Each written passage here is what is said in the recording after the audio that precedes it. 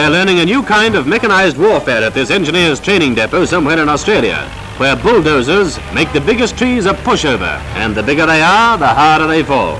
No sawing, no chopping, no difficult stump extraction, just a nudge from this mechanized bushwhacker and the whole tree becomes firewood in one operation.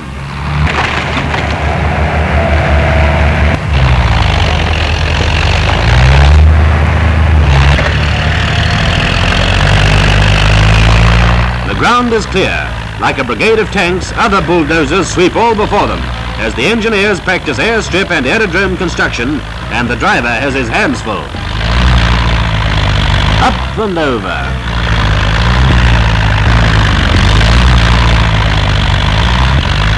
Where manual labor would have taken days to clear a flat surface, the engineer's fleet of varied tractors gets through the job in a few hours. And when the bulldozers move out, the planes will move in. Elsewhere in this training depot, the engineers practice bridge building with commercially built-up girders that can be easily manhandled in sections and quickly combined to form a strong bridge for general traffic. Getting the bridge across the river is almost as easy as getting the traffic across.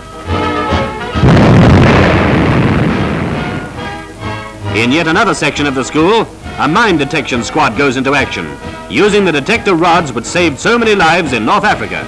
That's a mine with a booby trap attached. But there are two ways of killing it. That, of course, was the wrong way. But now he attaches a string to the booby trap pin, and the job is done harmlessly.